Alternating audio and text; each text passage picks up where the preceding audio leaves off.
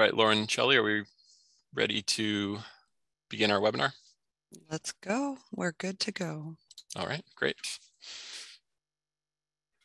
Good evening and welcome to the City of Santa Rosa's community meeting to discuss Mendocino Avenue between 4th Street and College Avenue. I am Bjorn Griepenberg with the City of Santa Rosa, and I want to thank you for joining us tonight. Live interpretation can be heard on the Spanish channel, which you can join by clicking on the interpretation icon resembling a globe in the Zoom toolbar on your screen. Before we begin the presentation, our host Lauren Wiley with the City of Santa Rosa and our translator Charles will explain how the meeting will work. La interpretación en vivo está disponible en el canal de español. Puede unirse al canal de español por hacer clic en el icono de interpretación que aparece en globo terráqueo en su barra de herramientas de Zoom, el cual aparece en su pantalla. Thank you, Charles. As the community members join the meeting, you will be participating as an attendee. Your microphone and camera will be muted. Only today's panelists will be viewed during the meeting. Please know the City of Santa Rosa is committed to creating a safe and inclusive environment free from disruption. We will not tolerate any hateful speech or actions and will monitor that everyone is participating respectfully or they will be removed. If necessary, we will also immediately end the meeting. This meeting is being recorded and will be placed on the project webpage, srcity.org/Mendocino Avenue after the meeting. At the end of the presentation, Bjorn will open up the meeting for public questions and comment. Thank you, Lauren.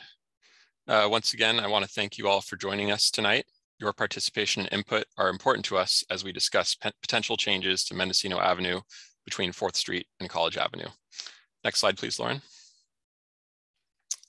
We will start tonight's meeting with an overview of the agenda and topics we plan to cover in the presentation. We'll start by sharing more about the project. We'll share the vision for this section of Mendocino Avenue as detailed in city planning documents. We'll present preliminary concepts and discuss some trade-offs associated with each concept. We'll give a quick recap of a meeting we held last week with the Downtown Action Organization's Design and Improvement Committee. We'll share our project timeline, and then we'll have a couple of poll questions and go to public comment. Next slide, please. For tonight's discussion, we're focusing on Mendocino Avenue between 4th Street and College Avenue. The city plans to apply a slurry seal paving treatment on this stretch of Mendocino Avenue sometime in summer or fall of 2023. Paving projects present the best opportunity to consider changes to a roadway's configuration since the road needs to be restriped anyhow. It's basically a blank canvas. Next slide, please.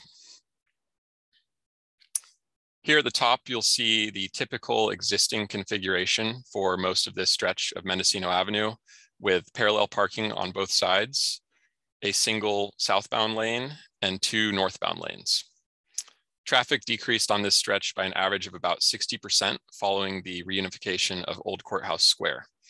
I should note that the after counts we're providing are from 2019, so that's pre-pandemic data. Because of this decrease in traffic, staff recommends removing one of the 2 northbound lanes and repurposing that space for a different use. And that's why we're here tonight. We want to hear from you about how we should repurpose that space. I should note that this project will only address the roadway striping. The budget does not include elements like sidewalk widening or street trees, for example, but we do want to hear your creative and visionary ideas to help inform this project as well as any future improvements to Mendocino Avenue. Next slide, please. Our planning documents give us options to consider for Mendocino Avenue. The city's downtown station area specific plan, which was adopted in 2020, gave direction to consider removing one of the 2 northbound lanes in order to install a center turn lane, angled parking, widened sidewalks, or other walking and bicycling improvements. Our bicycle and pedestrian master plan update, adopted in 2019, identified this stretch of Mendocino Avenue as a class 3 shared bicycle route. To be clear, that is not a dedicated bicycle lane. That's a marked bike route where people on bikes share the lane with vehicle traffic. Next slide, please. The next few slides will provide some additional context to help inform how this project could impact or be impacted by bike improvements, parking utilization, and development projects. As guided by several city plans and policies, the city is working to improve mobility options downtown so that those who want to or are willing to walk, bike, and take transit can do so, helping to ease traffic congestion and leaving more parking for those who need to drive. Most notably, the city will be making bicycle and pedestrian improvements to Santa Rosa Avenue between 1st Street and Highway 12 starting this summer. We also have bike and scooter share systems launching this year, and those systems will enable people to rent electric bikes and scooters for short trips around town. Next slide, please.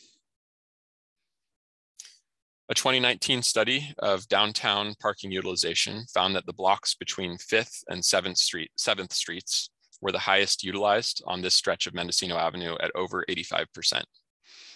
The blocks north of 7th Street are a bit lower at 50 to 69%.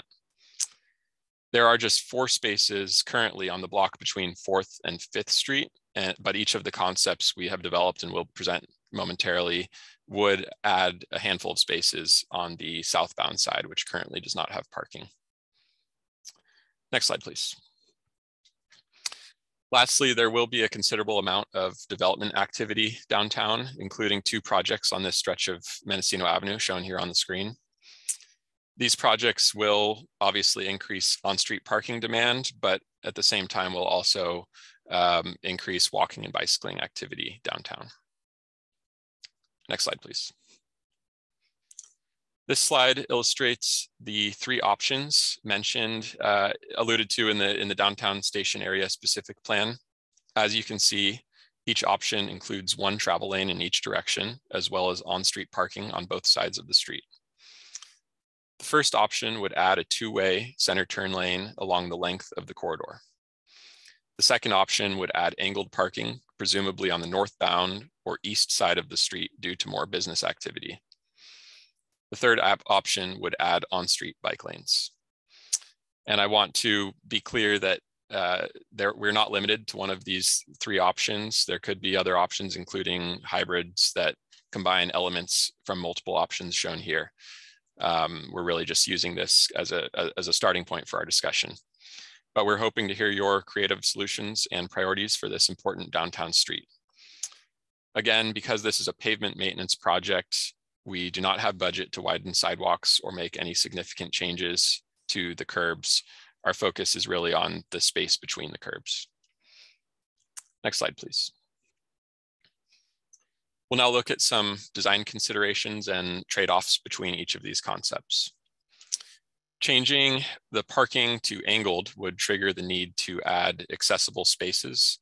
These would likely be added as parallel spaces near intersections, as the city has done in other locations, such as 1st Street at A Street, which is shown here. This would preclude parklets near intersections in some locations. Parklets, which we'll be talking about a bit more tonight, are outdoor seating areas that are typically installed in the parking lane. And like I said, we'll touch a little bit more on parklets shortly. Next slide, please. I want to show how the concepts would be impacted by left turn lanes, which are recommended on Mendocino Avenue at the 5th Street and 7th Street intersection approaches. These 2 drawings are not to scale. They're just for illustrative purposes only. But here at the top, you can see the angled parking option. And in that drawing, you can see that parallel parking would be removed across the street from the angled parking to make room for the left turn lane.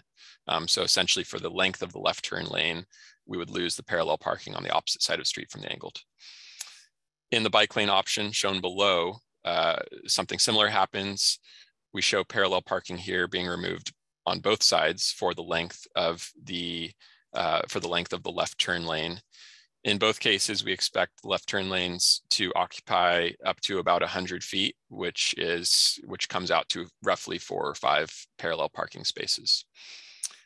The bike lane option could preserve parking on one side, but this would result in narrower bike lanes, which we'll show on the next slide.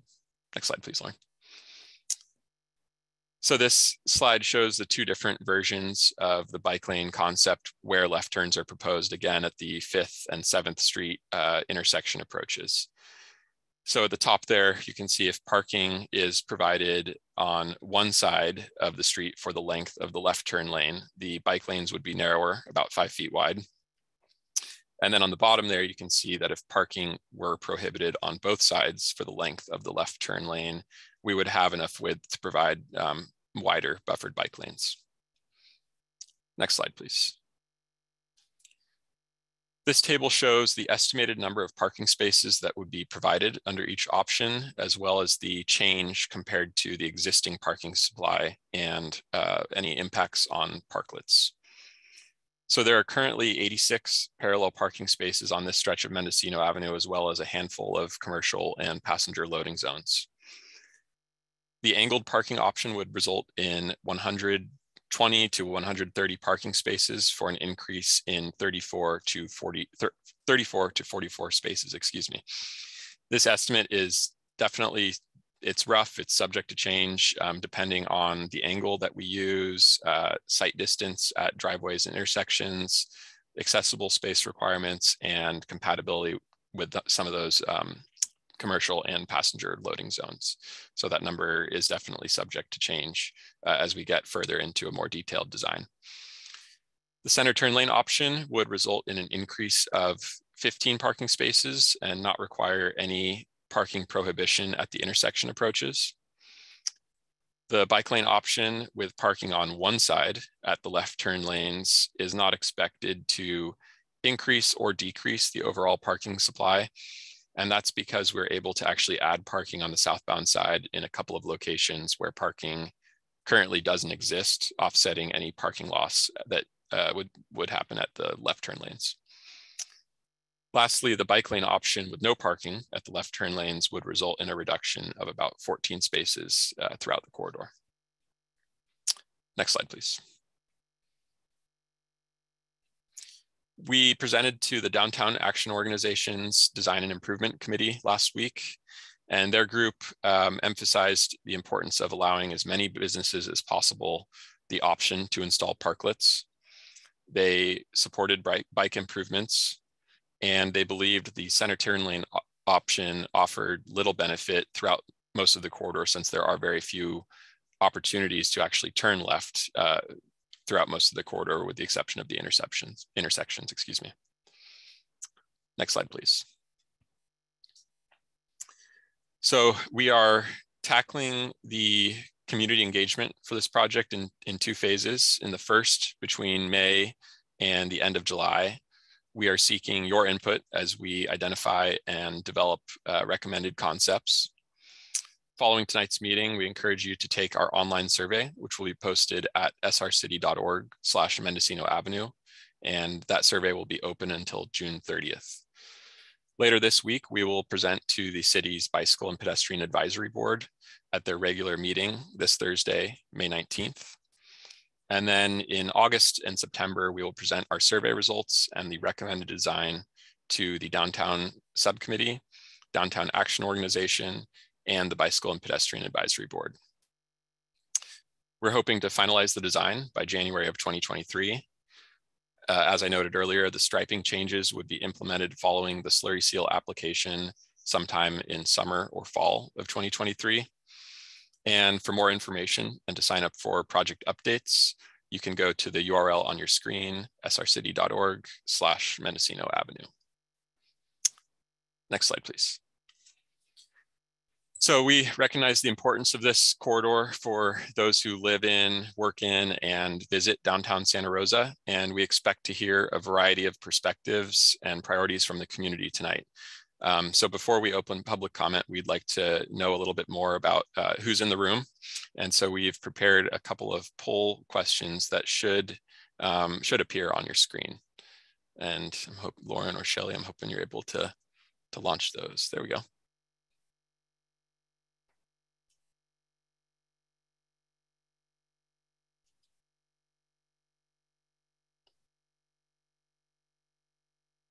Sorry, my poll questions disappeared. I don't know if, are they still, okay, there they are.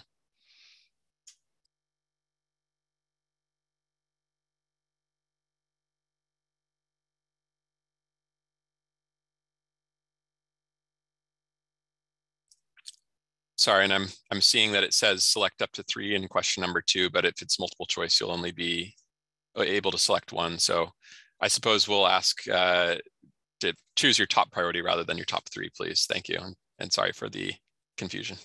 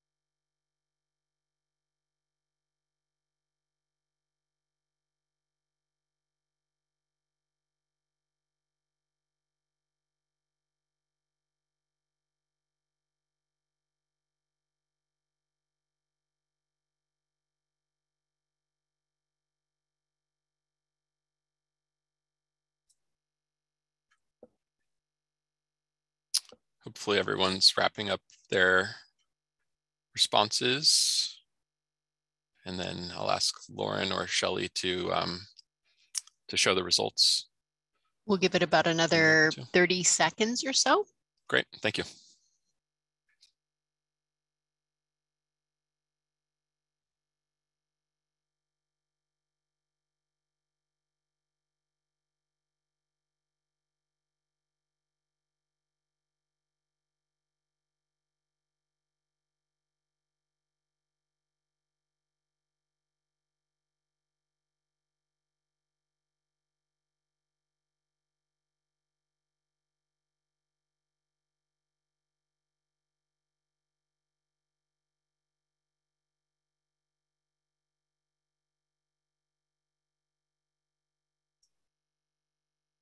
Okay, looks like everybody's had a chance. I'm going to go ahead and end the poll and show the results.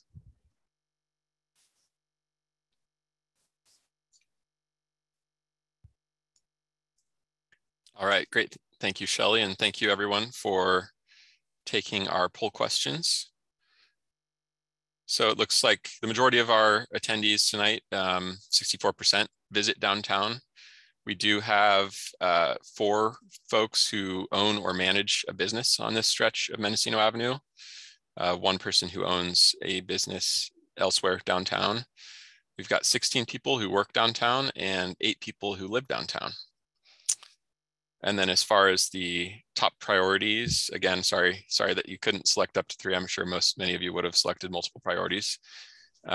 We have 66% who chose bicycling as their top priority, 45% who chose walking, 41% who chose parklets, 25% who chose parking, and 11% who chose traffic circulation. So like I said, great to have a variety of perspectives and priorities from the community. Thank you. Lauren, I think we can go to the next slide. So at this time, we would like to hear from you, our community. So we will now move on to the public comment or even question and answer portion of the meeting. However, before I begin, I will ask Lauren to review how you can participate by asking live questions and giving your comments.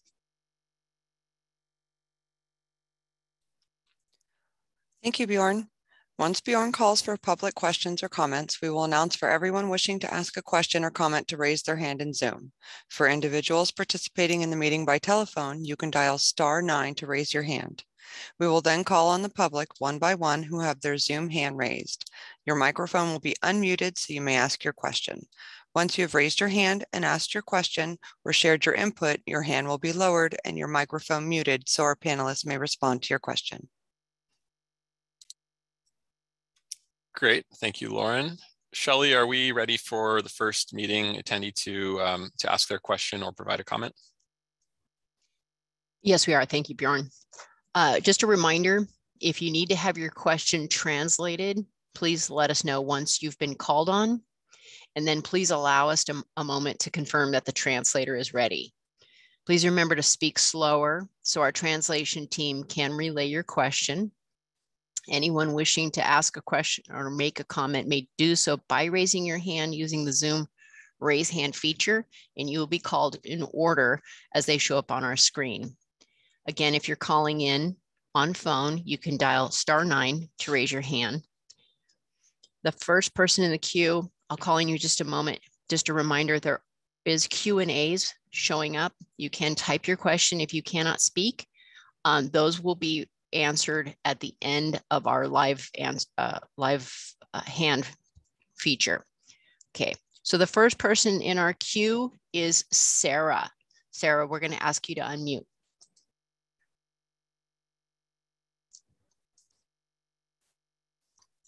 Sarah?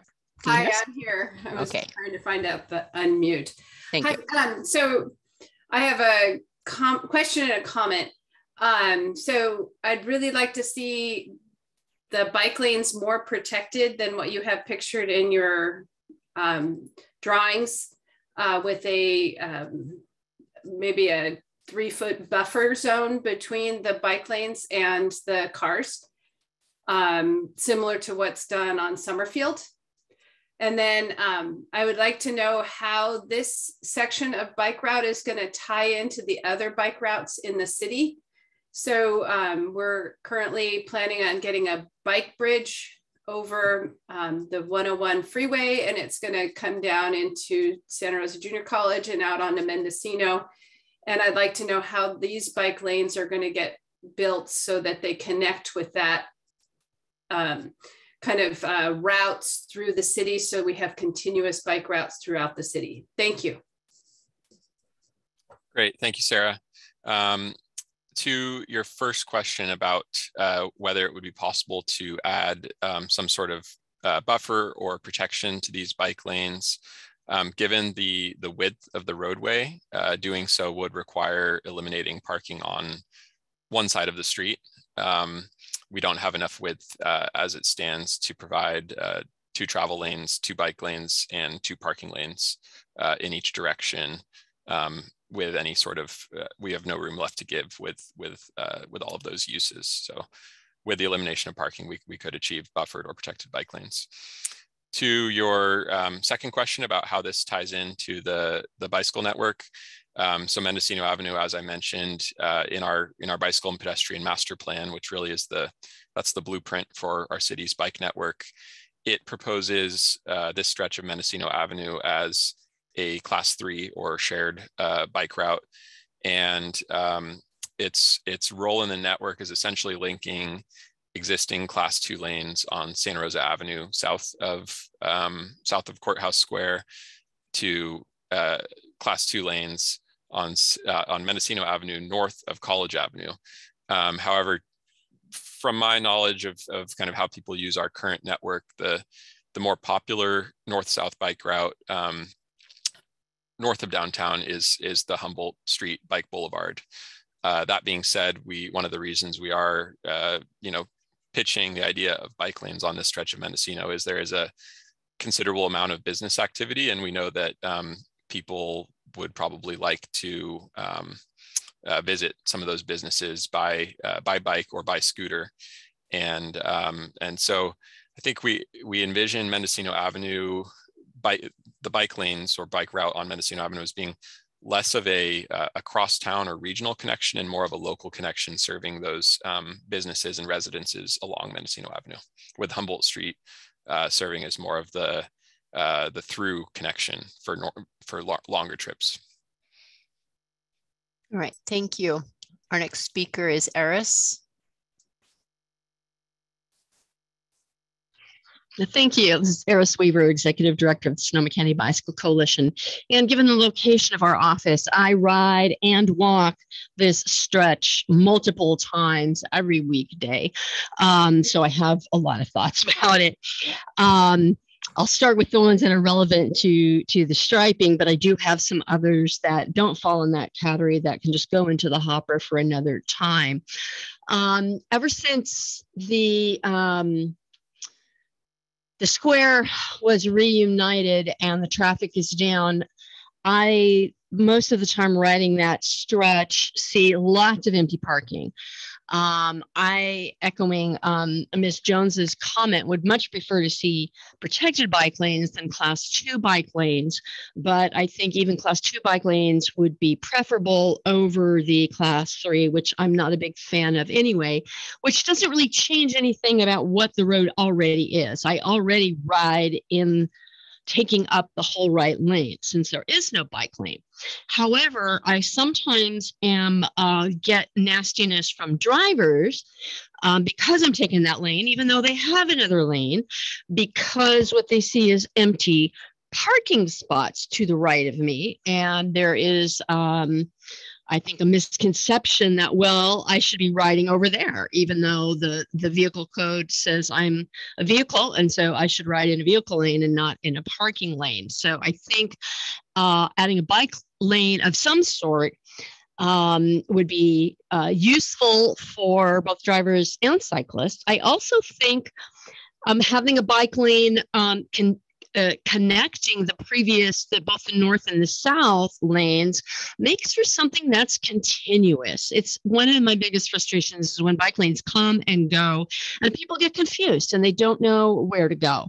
But as I said, I would prefer there being a buffering, and I think getting rid of parking on at least one side of the street would be reasonable given how much of that parking is not used much of the time.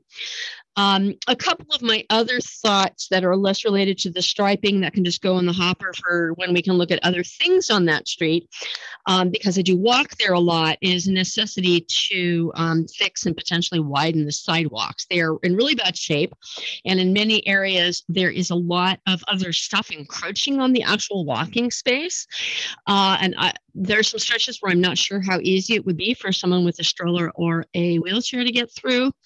And then there are some places where there are businesses that spill out into the sidewalk, which then makes it a little harder to walk through. So my dream version would be to widen and make the sidewalks a little pleasanter. Another thing that I would like to see is some attention to the traffic signals along this stretch. Some of them, for example, if I come down 10th Street to turn left onto northbound Mendocino and I come from the train station, that signal never recognizes my bike. I sit right on that little bike logo on the pavement and it does not see me. So I either have to go press the beg button, or if there is no traffic, just blow through the red light. And some of the other ones are a challenge as well. And of course, crossing at College in Mendocino is taking your life into your hands. I've been almost hit and see cars run that red light every single day. My final comment has to do with bike parking in that area. There are some businesses that have a fair bit of people in and out. For example, I get my morning coffee at Crooks, and there is no place to park a bike anywhere along that whole stretch. So I end up bringing my bike right into the coffee shop, which hopefully doesn't annoy anybody too much because they haven't told me not to. But having some bike racks along that whole stretch near where some of the businesses are could be a really nice thing. Thank you. Great, thank you, Eris. I do want to just reply to a couple of issues that you raised.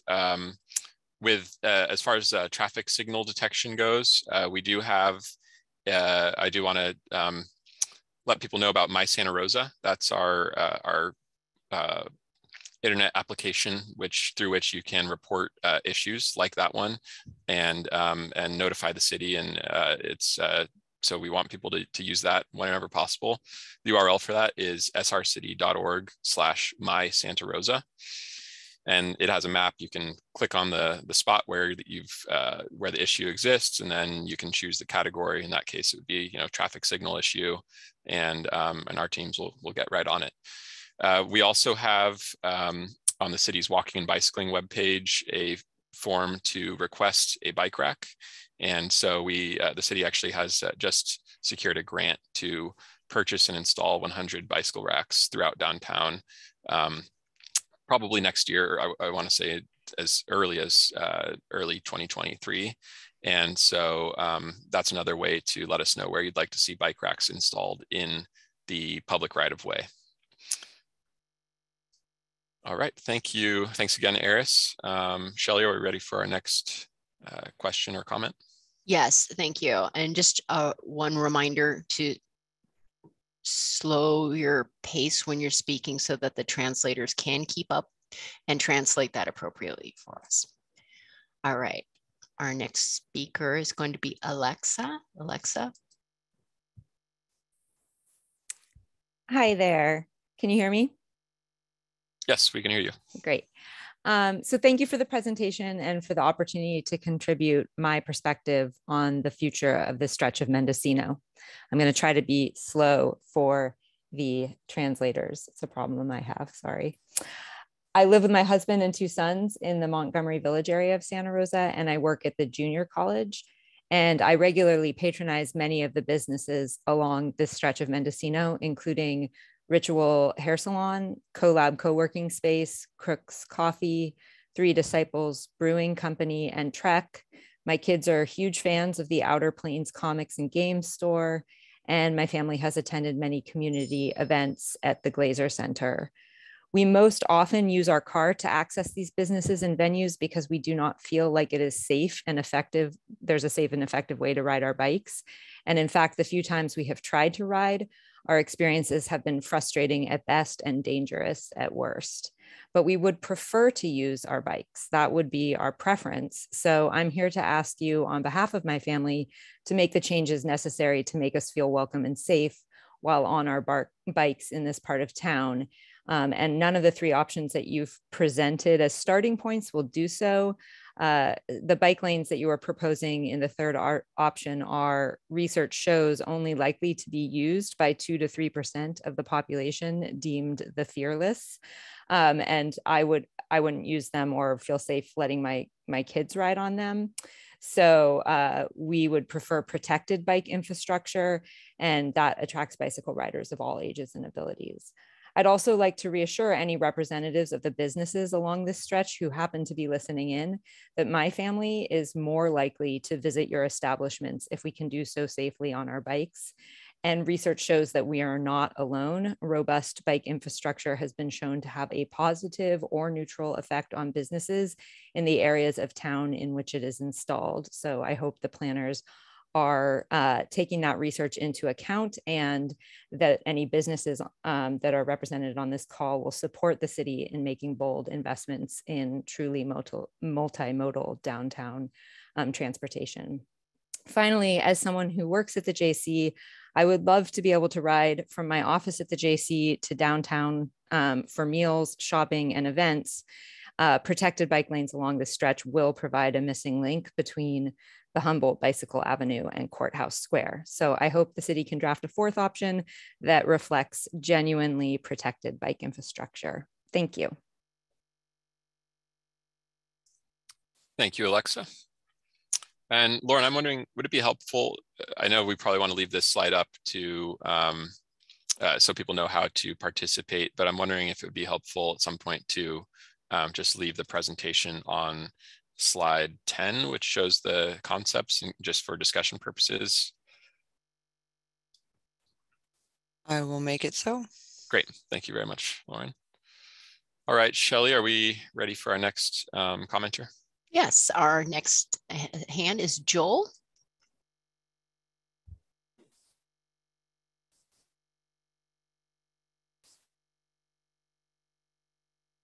Unmute. There we go. Can you hear me now? Yes, go ahead. Oh, hi, everybody. Thank you for putting on this presentation, by the way. And I know how difficult sometimes public forums can be as far as getting feedback. So I do appreciate you guys willing to take the time to listen to us. I do live in the downtown area, and this area is very much a boon area for myself as well. I frequent Crook's Coffee probably every single day, including on the weekends. And I will say that I believe that this stretch of road definitely could be severely improved. So I do appreciate the change to it. My personal recommendation, and I believe I'm hearing this from a lot of the other attendees that have already spoken, is that it feels like there probably needs to be more of an expansion than what is being recommended here. And my thoughts have already been pretty echoed from this that I've thought about throughout the week. And I would like to present as the fourth solution that some people have been mentioning, that we maybe consider the idea of closing a good majority of the street down for cars entirely. I believe this would make a large area walkable for a lot of people, bikeable, safe. You would basically be providing the amenity that almost everybody seems to want. That includes businesses being able to put areas on the sidewalk and on the street that would allow them to open up areas outdoors. It would allow people to be walkable across the street without having to worry. Spaces for bikes to actually be placed, or other electric vehicles, small, pedestrian electric vehicles. And I believe that a lot of this could easily be achieved by simply closing down effectively where the cars kind of get into the area of the College Avenue area, if you go up north on the map. And you could funnel pretty much all the major traffic through the Healdsburg Avenue section. Since we've already known that the throughway, since the dividing of the courthouse square, has definitely limited traffic heavily in that area, it would definitely behoove that closure of the area, and it really wouldn't seem to impact traffic all that much based on the projections that we've already seen.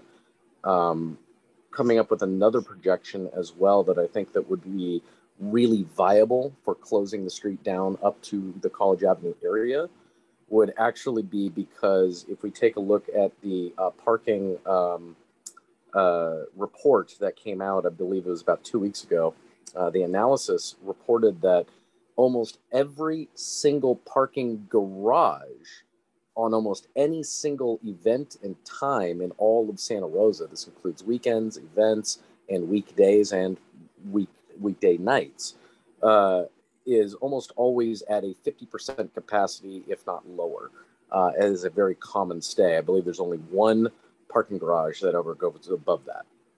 And one of the biggest ones that I have noted is the parking garage that is over by Outer Plains on 7th Street is pretty much below 50% all of the time, like all of the time.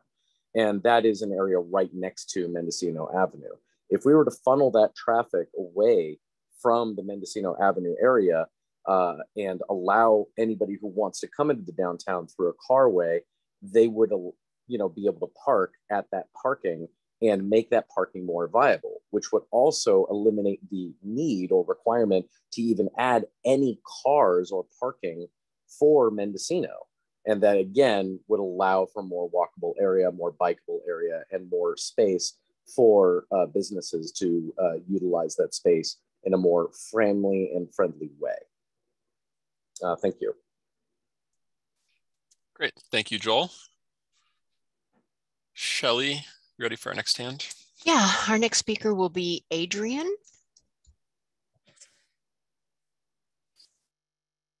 Great. Hi there. Can you hear me fine? We can. Thank you. Okay. Thank you. Hi, my name's Adrian Covert. I'm a West End resident and lead for Santa Rosa YIMBY. I live in the West End. I ride down Mendocino often on my bike with my wife and our toddler. A bike lane without a physical barrier is not a bike lane. Cars will violate the space unless you put up the barrier, and it makes it unsafe and it makes it biking unpleasant. Barriers are needed to protect the cyclists.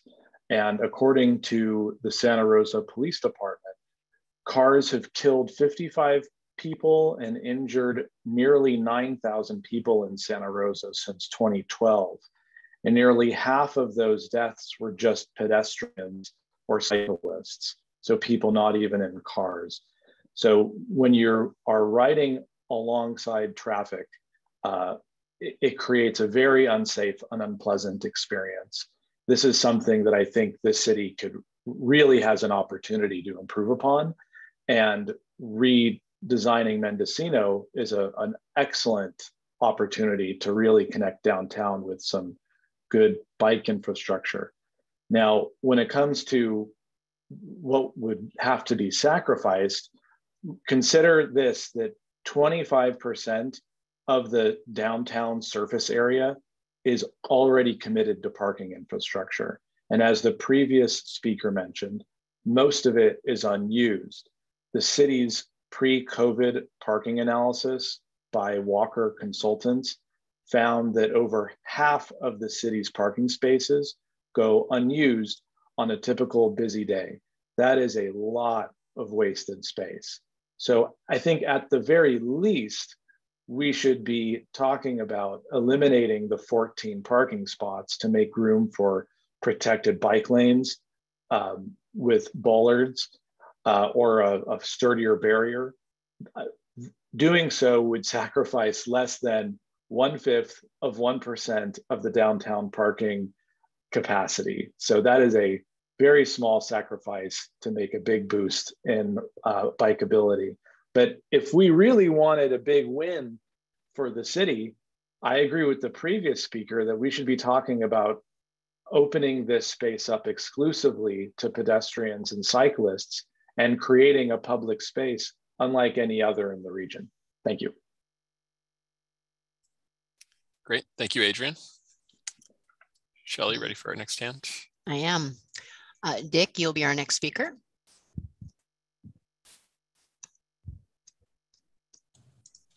Can you hear me? Yes, we can. Thank you.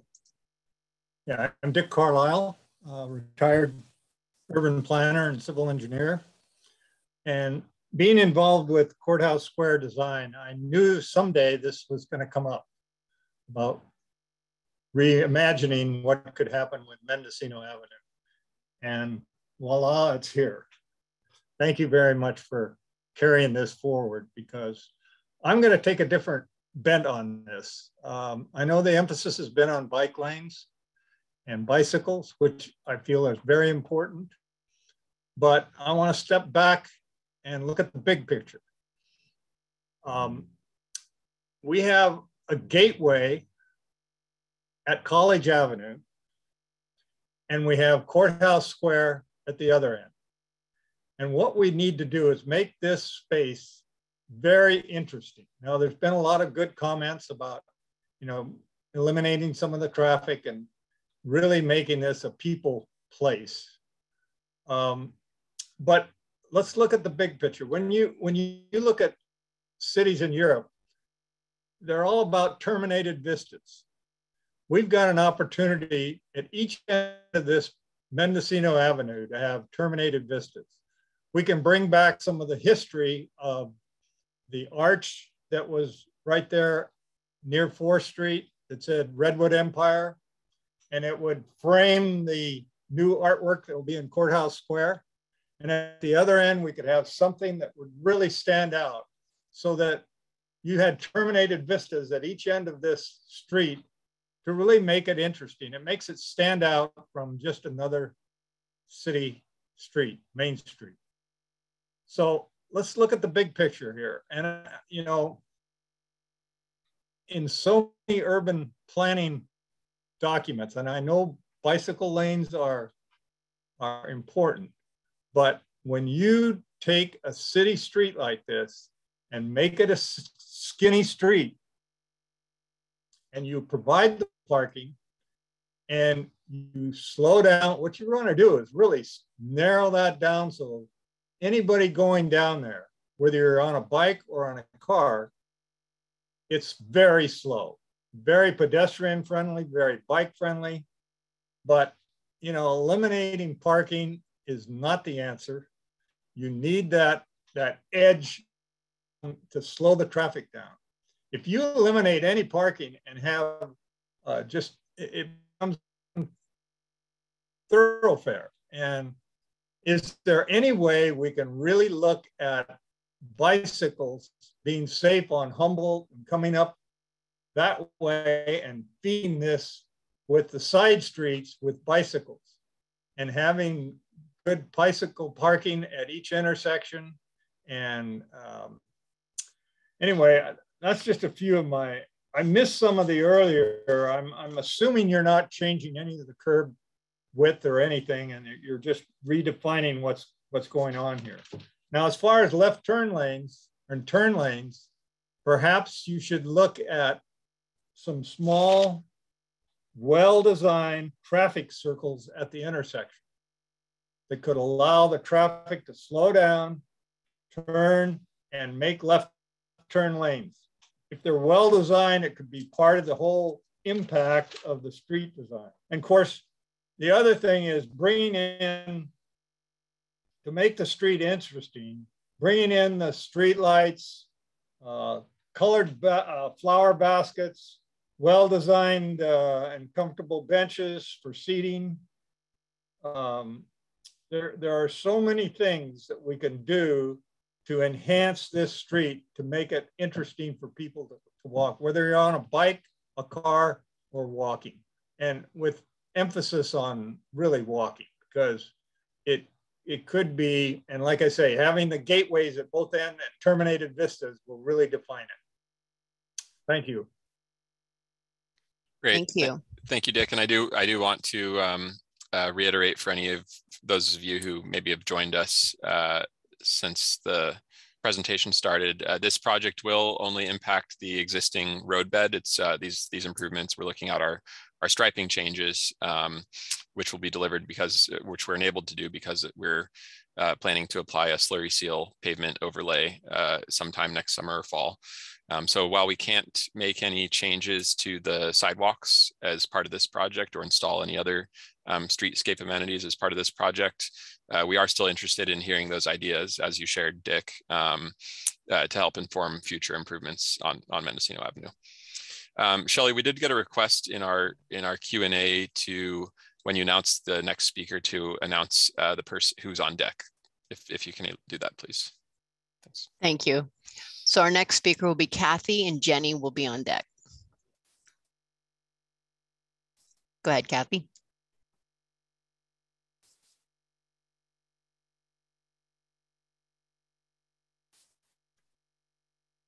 Kathy, I'm trying to unmute you. Are you getting a message to unmute?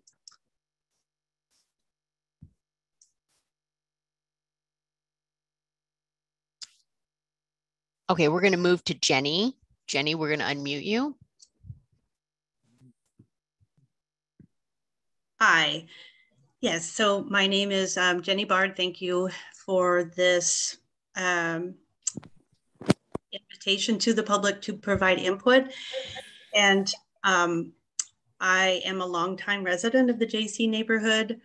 I live now in the Luther Burbank Gardens neighborhood, and I am a frequent traveler on my bicycle heading north and south, many different ways and through the downtown. And I was struck by Dick Carlisle's emphasis on reimagining what could be for Mendocino Avenue. And I totally agree with that. For those of you who don't know, I was very involved in developing a vision for Mendocino Avenue from Steel Lane to College Avenue. We brought in a walkability expert, Dan Burden, who involved, we were able to involve our neighborhoods, the city, the fire department, the police, everybody, schools. The mute button is now appearing. And to create a vision for what a real walkable, bikeable Mendocino Avenue could look like.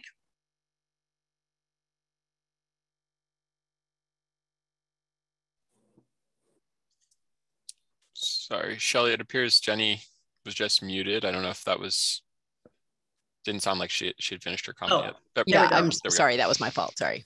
Okay, so anyway, I'm not sure where I left off, but the reimagining what Mendocino Avenue could be is really important. And I have thought a lot about this, and I'm very interested in all of the comments that have been made about actually taking away the cars on Mendocino Avenue all the way down to Courthouse Square from College, because there is an alternative that goes along Hillsburg Avenue to B Street.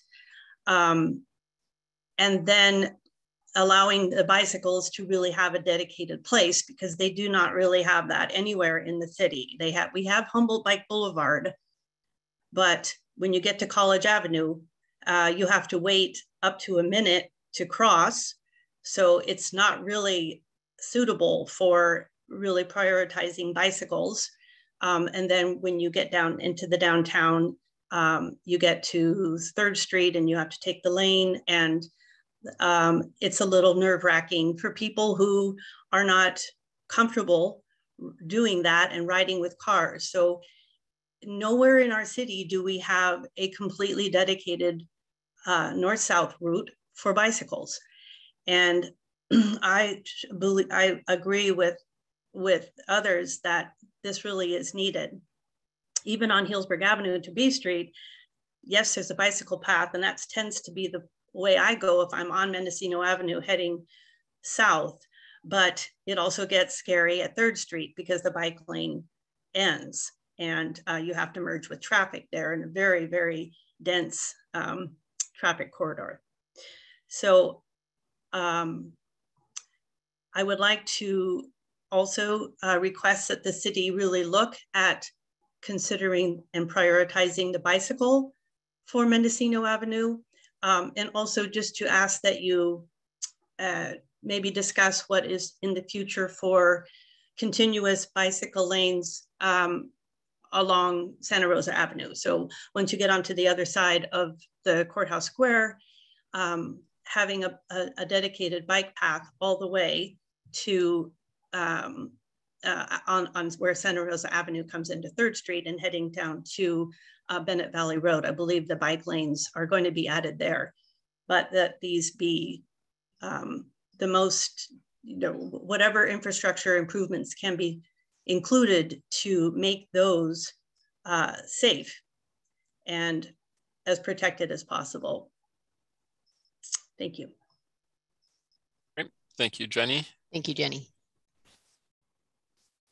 Okay, our next speaker, we're going to try Kathy again. Kathy, and then Esther will follow.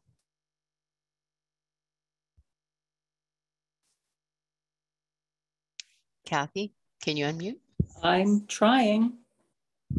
Okay, we can hear you. Okay, thank you. First, one comment on your automatic transcription. There's a lot of truth in it that's unexpected. Mendocino Avenue is described as menace, and Humboldt Street as humble, which is kind of appropriate. But I'm speaking as a pedestrian. Just very quickly, I'll clarify, the slower you speak, the more accurate it becomes. So that helps. The experience of a pedestrian on Mendocino Avenue now is kind of difficult because there are, especially teenagers, when they're trying to ride bikes down Mendocino, they will ride on the sidewalk because it's just too dangerous to ride on Mendocino Avenue. So as a pedestrian, I'm happy to yield to them, but that shouldn't be happening, period. And then the parklets. The parklets have been blocking the sidewalk, and I've had to walk out into the traffic lanes just to walk down Mendocino Avenue. One other thing that I see is out of the scope of this, but you might want to consider for the future, is the HVAC exhaust from the Rosenberg building that blows out onto the sidewalk, and the air is foul, and I just don't walk that block. So I don't know why you have to give so much space to parking, as someone pointed out earlier. There's plenty of parking just off Mendocino Avenue, and making the streets safer for bicycles would also make it safer for pedestrians. Thank you. Great, thank you. Kathy. Thank you, Kathy. Okay, Esther, we're going to ask you to unmute. Sorry, Bjorn. And then we'll be followed by Brad. Hi, I live in between 10th and 7th Street, and the traffic on Mendocino is horrific. I own a business, so my business is downstairs and I live upstairs. And the young kids with their hot rods race up and down Mendocino, and it's very unsafe.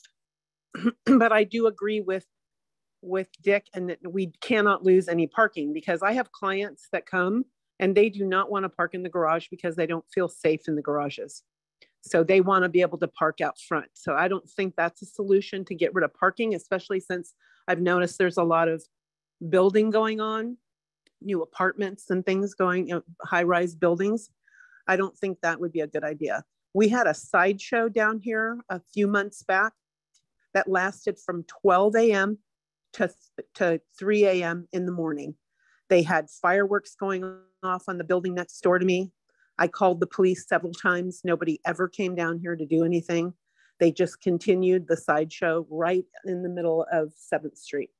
And every night, and even during the day, they race down Mendocino going probably 50 miles an hour. The motorcycles and the cars are so loud, they make the horns go off on all the cars. So the horns are going off and this loud noise.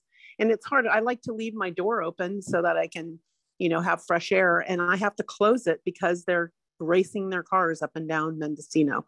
So I don't ride bikes, so I'm not going to say anything about the bike thing, but I was thinking maybe if they put in speed bumps and don't take away the parking, put in speed bumps so you cannot race down Mendocino Avenue from College all the way to 4th Street. So that's just, my opinion. I'm not a city planner or anything like that, but I just live down here, and I've lived down here since, we've had the business since 2018, but I've lived here since 2019. And it's just, even in the daytime, and then even in the garage, you'll hear them racing down into the garage. But I just hate to see any parking spaces being lost in the front, because that's where a lot of clients like to park. Thank you, Esther. And I do want to mention that with all of our designs, proposed configurations here, and with eliminating one of the 2 northbound travel lanes, we do expect there to be some traffic calming benefits, since basically people will now be stuck behind the car in front of them, right? There won't be any opportunity to pass in a second northbound lane as there is currently. So hopefully that should help alleviate some of those issues. I do want to give an opportunity to Rob Sprinkle, who is our Deputy Director of Traffic Engineering, to chime in if he has any additional comments about that or speed bumps. Thanks, Bjorn. Yeah, I think I would have said exactly what you said regarding the traffic calming and the benefits of reducing the travel lanes, and also reducing the widths of the lanes down to, I think, 11 feet. We do have bus routes that do go on the section of the street north of 10th, and I don't believe they come down south of 10th, but that would be one thing that we have to consider in installation of speed humps. The other thing is our fire and emergency response ability. Those all have to be vetted through those channels prior to any type of installation. My preference, I think, would be to if we go with installation of the single lane in each direction, and maybe even with some of the traffic circles in the future and those types of traffic calming measures, I don't think the speed bumps actually would. I don't think we need them at that point anymore. I think we'd probably address the majority of any of the speeding issues that would result. So, thanks, Bjorn. Thank you, Rob. All right, thank you, Brad. You're going to be next, followed by Peter. Yeah, thank you. This is Brad Hebner. Thanks very much for holding this meeting, for all your work on this. I live in Santa Rosa and I work downtown. I have an office in the Upton building at the corner of 5th and Mendocino. I'm on the 3rd floor there, sort of looking down on the Puerto Rican restaurant across the street. And I couldn't agree with Esther more. The noise and Rob and Bjorn, I'm not convinced really that narrower lanes and a single lane is going to do the trick. You know, people strut their cars downtown. They go slowly down 4th Street, sort of showing off their car, and then they turn the corner and take if there's a green light, they punch it right then, or if it's a red light at 5th, they'll go up and wait for the light and then punch it there. And there's not enough traffic. They won't be stuck behind another car. Most of the time, there is not another car. And those drivers are just looking to make noise. This is you know what they're doing. And they're going to take the opportunity, even with a single 11-foot lane, as long as there's not a car in front of them, and be really disruptive to downtown businesses. So, you know, I, like many people, I'm on Zoom meetings all day. I feel really lucky to be able to sit in my downtown Santa Rosa office and have meetings with people all over California, including appearances before judges and presentations to a lot of people. And I like having downtown be my downtown Santa Rosa being the place I do all that from. But I'm now looking for another office because I'm in the middle of these meetings and speaking with a lot of people listening, and there's this roar of a car, and it's so disruptive. I can't stay there with that kind of noise. So I don't know if it's a slightly elevated crosswalk type of calming or speed bump or something, but I think more really needs to be done on that. I also bike most of the time to and from the office. And I live to the north, so Humboldt is a north-south corridor, but just my specific way that I go to get onto Humboldt, if you're don't want to deal with 4th, and then 5th, you go over and it's a left turn across traffic, and so that's better to avoid. I'll go up Mendocino to 7th before I get over to Humboldt, and then you're turning left at the 4-way stop sign. So that stretch between 5th and 7th is key to be able to ride comfortably on Mendocino Avenue. I think you said at the beginning that the base plan was just sharrows and not even a striped bike lane. I think that would be a huge disappointment because you really want to feel safe on a bicycle going, for me, especially on that one stretch. So I think, you know, the vision for downtown becoming more and more walkable, outdoor, people outdoor, going slowly, it's a great vision, and we can do that, but it's not made for cars. It's not made for you know, moving vehicles speedily. Slow driving is just fine for that vision of the future. So thanks very much. Thank you, Brad. Peter, we're going to go ahead and ask you to unmute, and you will be followed by Colin Thomas. Hi, Bjorn, and my name is Peter Stanley. I have an architecture and planning firm actually we have an office in the CoLab building, which is on the ground floor of the Press Democrat. Plus, we're the image you showed at the corner of Riley and Mendocino, we're the planning consultants for that 8-story building. And I'm going to echo a lot of what I heard in the beginning of this presentation, or at least the public presentation of, you know, reimagining Mendocino Avenue, at least this stretch. And Jenny, I'm glad you brought up the north of College Avenue stretch, because the notion that Humboldt has become the north-south bicycle transportation corridor is because Mendocino hasn't been developed into what it could be. And I think a reimagining of this downtown has to take into account that everything that I've heard, even those who are saying don't take away parking, is reimagining this as more of a bicycle and pedestrian corridor. We have 112 units that are going to go in at the corner of Mendocino and Riley, and we are reimagining Riley as a more pedestrian and bicycle friendly little corridor there. There's only 9 parking spaces that are going to be in our building, and they're going to be a car share program. So we're not intending to bring a lot of cars down into Mendocino Avenue. And I think the elimination of parking is not a bad thing.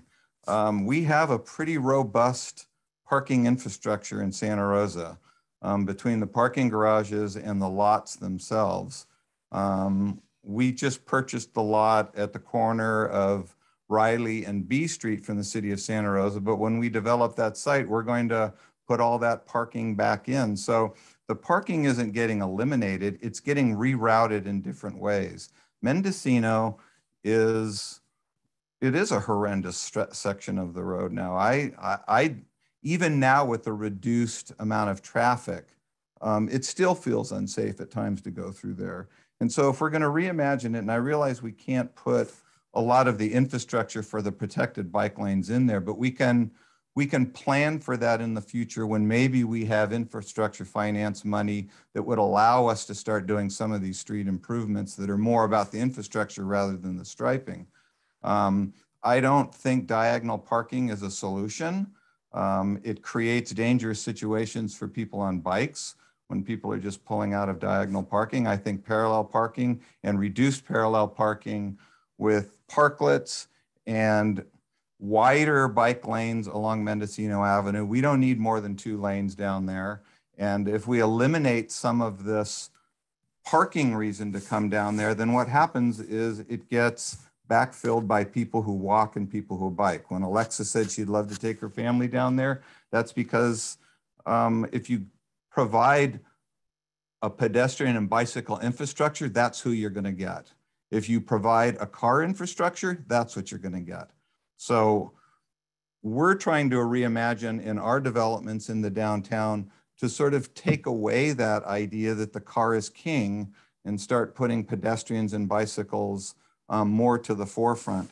One of the ways you can do that is widen those bike lanes along there, reduce it to 2 lanes of traffic, and then do what like Windsor did is you paint those bike lanes a different color, and it really establishes that that's a bike lane. And it's almost a cue to people who are in cars. It slows them down, and it also gives you a space that you feel safe in.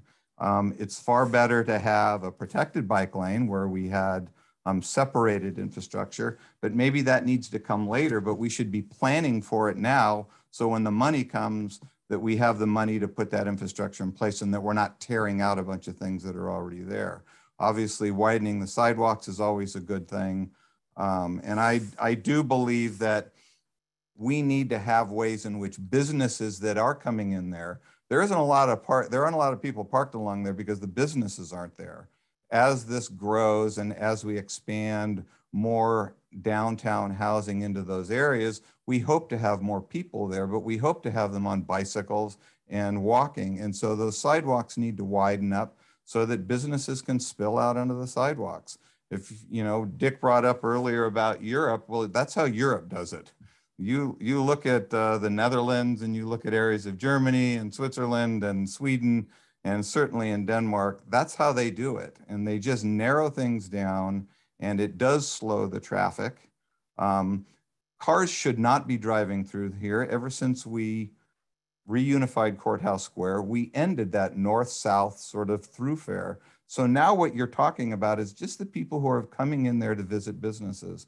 And so I think we need to prioritize pedestrians, we need to prioritize bicycles, and we need to minimize the convenience of cars coming in there. And I think the businesses will actually get more people coming in. Thank you. Thank you, Peter. Thank you. Colin, you're going to be next, and then you're going to be followed by Monona.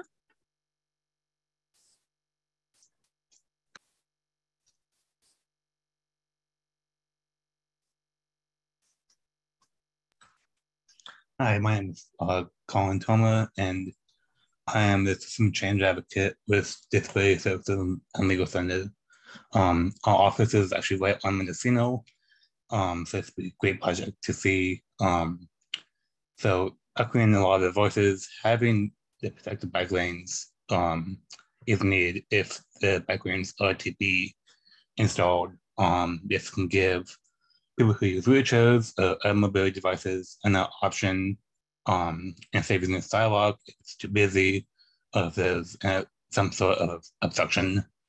And then having the vertical parking is also a benefit that can allow for more ADA compliant spaces and especially van big spaces and big enough vans, which is a need in the San Jose area.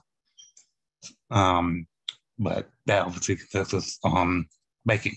And then restriping, having the crosswalks be high visible, having bold white stripes that's designed similar to how we have the green stripes of bike lanes, so it's easier to see pedestrians walking across by motorists, and also be good to see by some additional crosswalks in between the intersection crosswalks to improve access.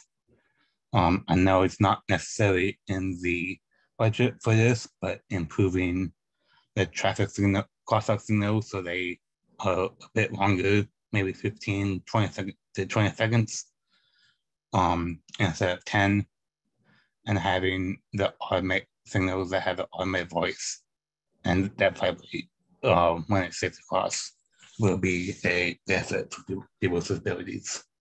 Thank you.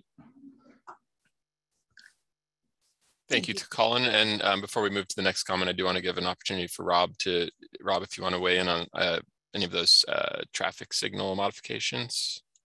Yeah, we could. I'm actually writing that note down right now regarding the times in that area to look at them. We do modify our traffic signal timing dependent on calls and needs for extended times. So if there are specific ones, you could use the app that Bjorn mentioned prior, the My Santa Rosa app, to request specific locations be reviewed for increased time. Great, thank you, Rob. All right, thank you, Monona. We're going to ask you to speak, followed by Chris. Hello, good evening. Can you hear me? We can, thank you. Great, thank you. Thank you for having this presentation, this forum to hear public comments. It's been really interesting hearing everyone's different comments, and I agree with almost all of the speakers who have spoken before me that there is a vast possibility for improvement of the stretch of Mendocino Avenue. And I'm really happy that the city is looking at making these improvements. I think reducing the vehicular lanes to 2 lanes and adding bike lanes would be a huge benefit to the community to allow people to bike downtown. I would like to see that the intersections and connection to the larger bicycle network in Santa Rosa is considered. I think it was Brad was saying the connection to 7th Street is important. And I do think that's critical for cyclists to be able to use the area to make sure that the intersections are well marked and connected to other biking infrastructure.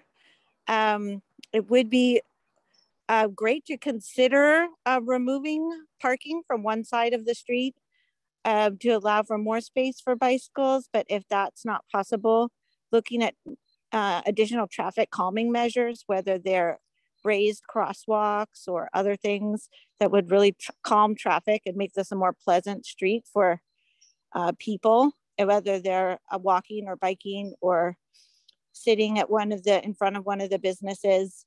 It would be great if there was more opportunity for businesses to spill out onto the street in this section. I just wanted to say that I appreciate the buffered bike lanes on E Street, and I utilize those to get downtown. But then getting over to the Courthouse Square is a challenge on a bicycle. And so having this connection to people getting to Courthouse Square on bicycle would be wonderful. And thinking about bicycle parking, making sure that there's adequate bicycle parking would be appreciated. So I just want to thank you for having this forum, and hope that that you will think about the third option of adding bike lanes, and maybe some things of the fourth option. Maybe at some point eliminating some parking spaces, widening sidewalks, making it more visually interesting in this area to attract people to come downtown and frequent multiple businesses. Thank you very much. Thank you. Thank you, Winona. Chris, you're going to be our next speaker, and then we're going to follow it with, I'll be reading each of the Q&A questions. So go ahead, Chris. Hi there. I just want to say thanks. Obviously, this is a really important project, and like others, I really appreciate the robust effort to engage with the community around this, and I've really enjoyed the discussion this evening. I live in the eastern part of the city, and I visit downtown frequently, including to patronize businesses. I used to work at CoLab, although I'll be honest that one of the reasons I stopped using the space before the pandemic was the difficulty of getting to and from it. And I'm actually looking to work downtown again in the near future, ideally. So I'm looking for ways that I can make that work, and especially to be able to ride my bike to be able to do it. So not surprisingly, I want to echo a number of other speakers in expressing support for better bike infrastructure and walkability. I'm actually really disappointed that the options that have been presented didn't prioritize biking more. I'm sort of baffled by the ones that vastly increase parking for a lot of the reasons that people have mentioned. And I want to remind everybody that the city does have stated goals in a number of places, not only to improve infrastructure, but to actually increase the use of that infrastructure for walking and biking. And as some have said, you know, the lanes that are proposed in the third option here, they're simply not going to be effective. And so nobody's going to ride on them, the bike lanes. And that's going to be a self-fulfilling prophecy, because others will look and say, look, nobody rode, they'd rather drive. I think we know, and we have a lot of research to support that we can do better. And so I really support making biking a priority, you know, including traffic calming as part of that. But I think then ratcheting up the scale of strategies that we can use to make biking lower stress and more effective and more accessible, from painting the lanes green, as some have said, but more importantly to introducing buffered lanes. And I don't think that has to be buffered or protected lanes. I don't think that has to be a huge investment or a huge change in the infrastructure. I think that's compatible with the goals of this project, as many folks have cited.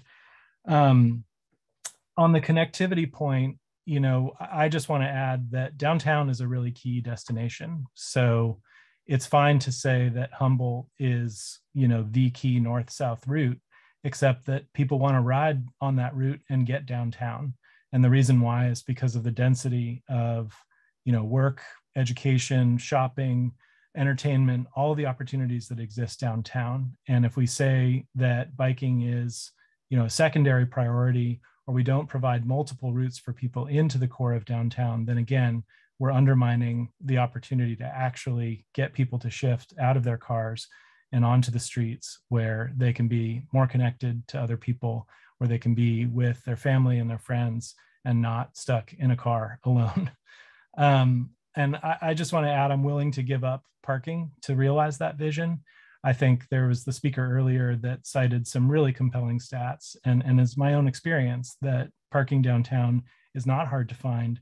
There are spots on this stretch of road that are frequently empty.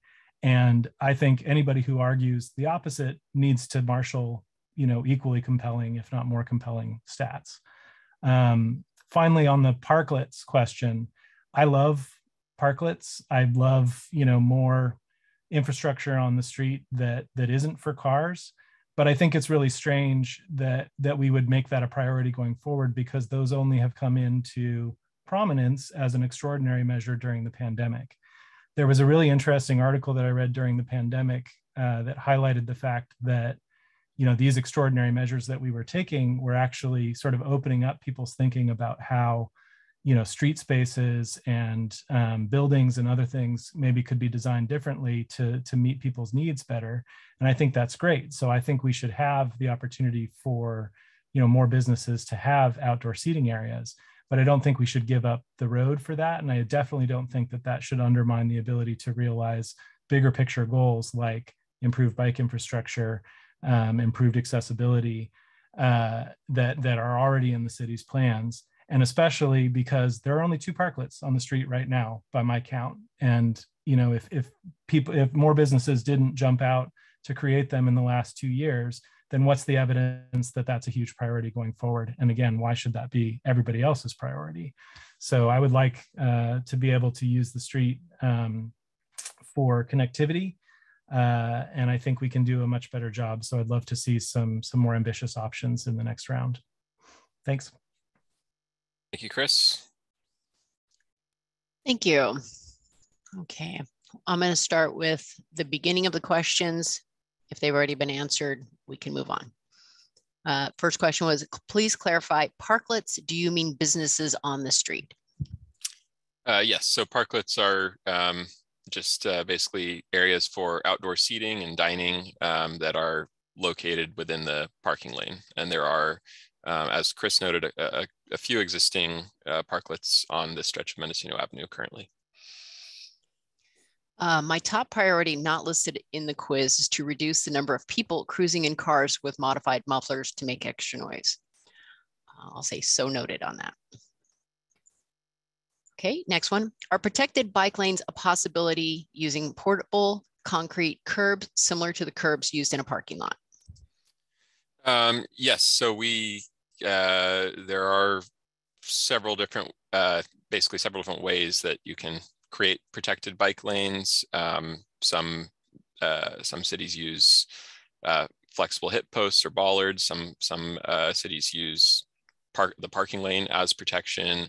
Some are using curbs.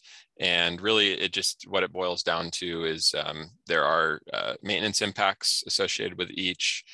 You have to think about stormwater impacts, street sweeping, and you also have to think about the width that's available. And so our biggest challenge with getting protected bike lanes on this corridor would, again, as I said earlier, we would need to remove parking in one direction to have the width to afford protected bike lanes.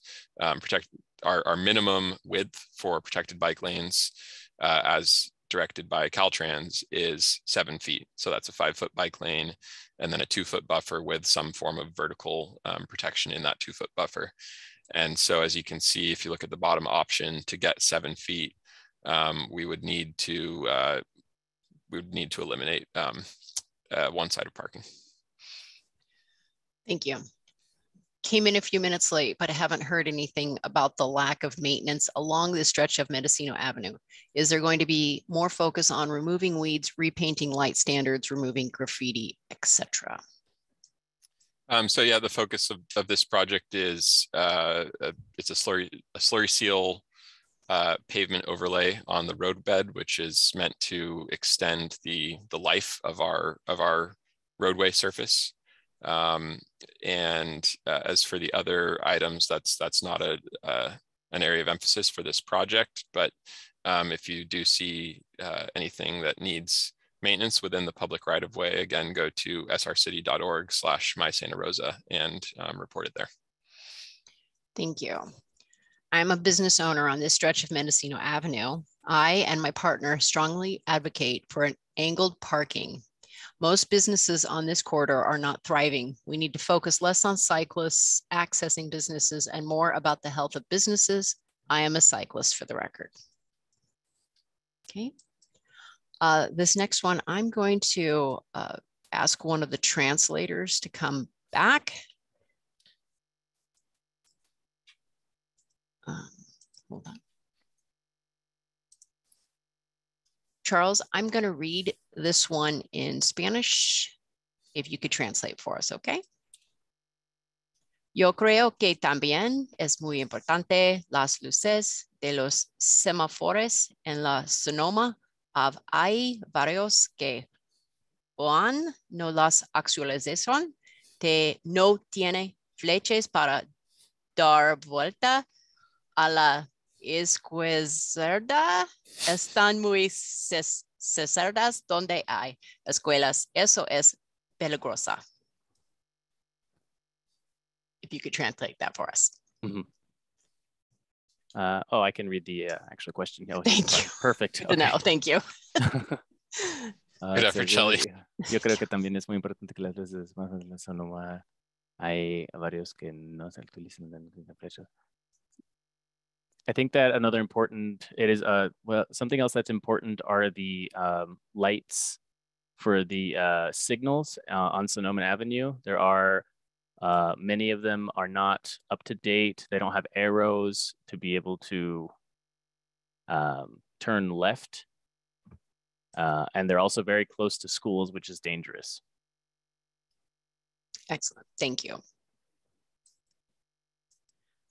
Okay, hi, I've been in Santa Rosa 22 years. Before that, I lived in Boulder. Hola, yo estaba en Santa Rosa.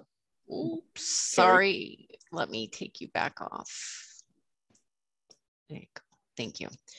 Hi, I've been in Santa Rosa for 22 years. Before that, I lived in Boulder and Fort Collins, Colorado, and Burlington, Vermont. All of those towns offer a great model for our town.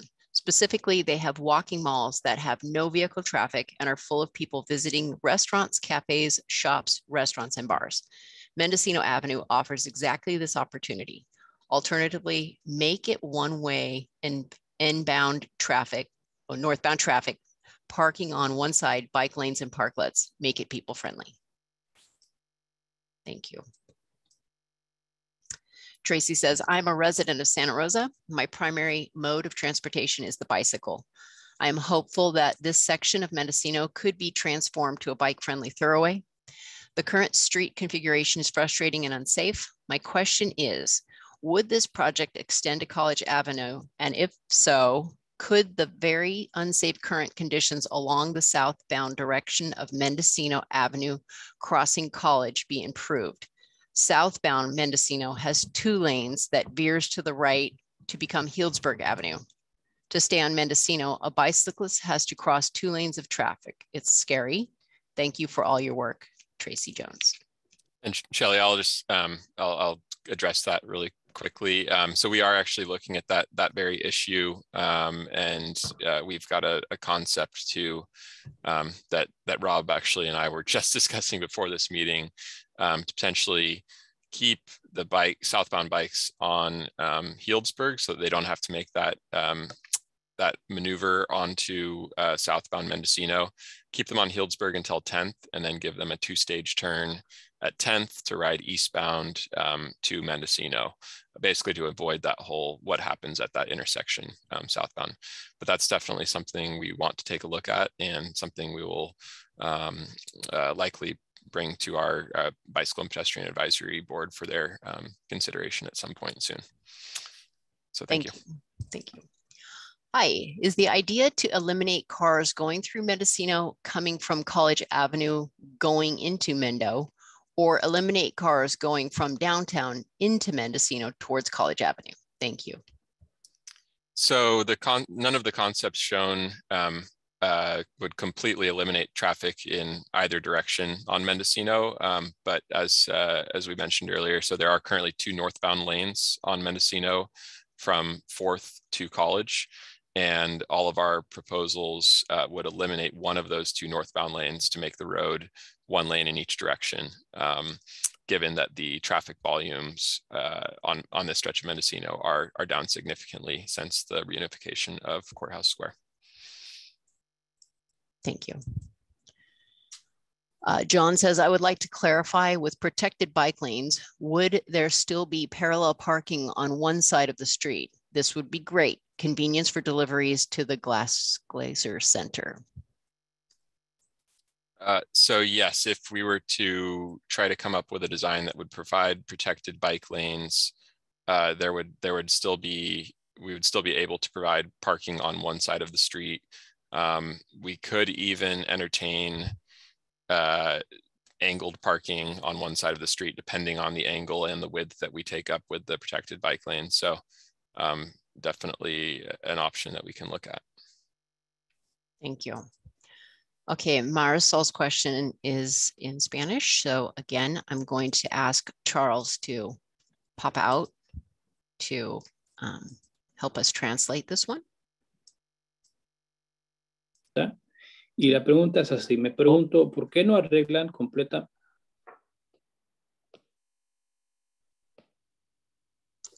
Charles, can you read that question from Marisol? Oh, okay. And so you turn off the Spanish channel in order to have me over here. Is that right? So Pablo shouldn't interpret during this time. I took you out, correct. Okay, sounds good. Me pregunto por qué no arreglan completamente las calles, solo las están pintando las rayas, andan rellenando pozos, pero lo que en realidad se ocupa es cambiar totalmente, renovarla con algo mejor que no se dañe con el agua y el sol. So it says, I ask myself, why the streets don't get fixed like completely. They're just, you're just painting them, like you're just painting the lines on them and filling holes. But in reality, what is needed is a complete renovation, something better that doesn't get damaged by water and sun.